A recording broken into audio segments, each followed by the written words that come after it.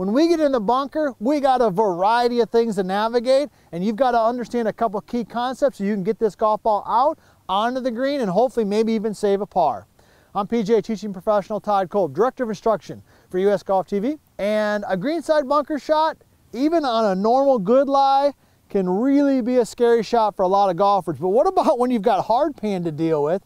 Or what if you've got what we call a plugged lie or a fried egg? Today I'm going to show you exactly how to hit those shots. And I got to tell you this, if you're not already part of the US Golf TV family, hey, be sure to subscribe and be sure to ring that bell, because we're putting out great content and we're doing that for people all over the globe. And we love hearing from you. A lot of you out there are teaching me a few things and you're giving us really good ideas on how to develop more good content. So please keep those comments coming because we love hearing from you. So let's dive right into this. Today I'm going to share with you how you navigate a plugged lie, a standard greenside bunker shot, and off the hard pan. So here's what you got to know.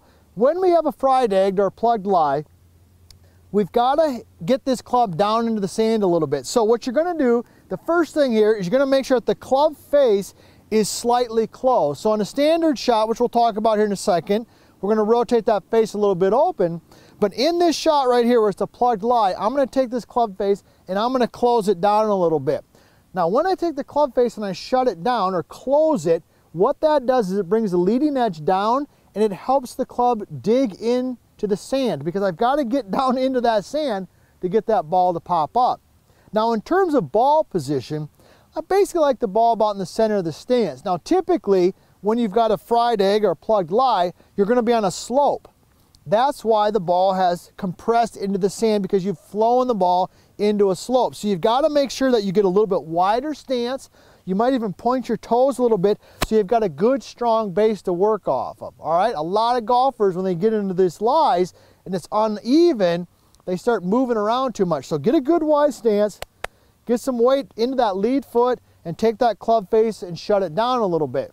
Now once you're in that spot, ball in the center right here, what you're going to do is you're going to pick the club up relatively sharply, meaning pretty vertical, and you're going to take the club and almost stick it in the sand and leave it in the sand. And when you do that, that ball will pop out. Let me go ahead and demonstrate. So I got it leading into the slope a little bit, club face closed, all right, and I'm just going to lead. Notice how I kind of left that club into the sand. That ball popped out nice and rolled up. Actually a pretty good shot, about 4 or 5 feet from the cup. So let's hit one more and we're going to talk about the next couple shots here. All right, so when you're set in here, you got that ball center, club face closed, more of like a V swing, straight up, straight down. Leave the club kind of in the sand.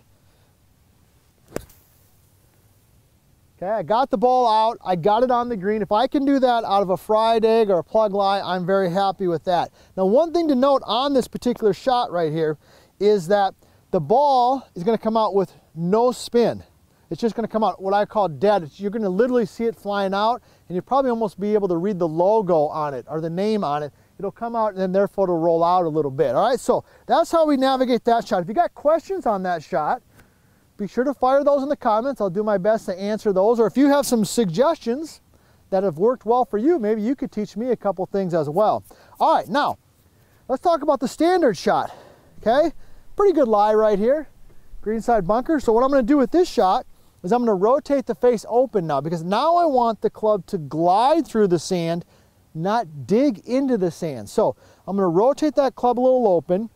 I'm going to aim my body a little to the left of the target to accommodate for the club face being a little bit open, and the ball is going to be just a little bit forward of center. Okay, now the keys here are this. You want to get a little bit weight into your lead foot to stabilize yourself. The most common mistake I see amateur golfers make in a greenside bunker is that they move their weight back. They move their weight back and then the bottom of the swing moves back. They scull it, they drive it into the lip, or it goes over the green. So get that weight a little bit forward and keep it there. Ball forward, weight forward, leaning into a little bit, face rotated open, and I'm just going to go ahead and swing it back and splash some sand out. Okay, ball came out nice and high and soft, even though I hit a little bit behind it. Now, I want to give you a little tip here that I hadn't really thought about I was going to give you, but it came to mind. I want to share it with you. That is, when you finish the swing, on a standard bunker shot right here. Okay, this is gold right here. You're gonna wanna pay attention to this. When you finish, the handle and your hands should be a little bit closer to you. Okay, watch closely. If you watch any golf on TV, okay, watch the best players in the world. The females, the men, all tours. When they finish on a greenside bunker shot, the butt end of the club is back and towards them. You don't ever see them hit a greenside bunker shot where the handle goes forward this way. Now the reason for that is that when you pull the club back a little bit this way, okay, that adds loft and shallows out the angles. When you lead this way, that steepens the angle and de-lofts the golf club. Okay, so this time I'm gonna hit the shot, and I want you to watch, especially close, where it is when it finishes. All right, here we go. Toes out. Nice wide stance, leaning into it a little bit, ball a little forward to center, face is open. Let me clean off the face a little bit here. All right, and I want you to watch the hand movement, watch the finish.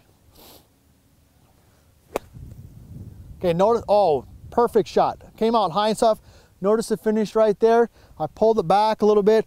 That added some loft, shallowed out that angle of attack. Fantastic shot. All right, so hopefully that makes sense. Stock shot.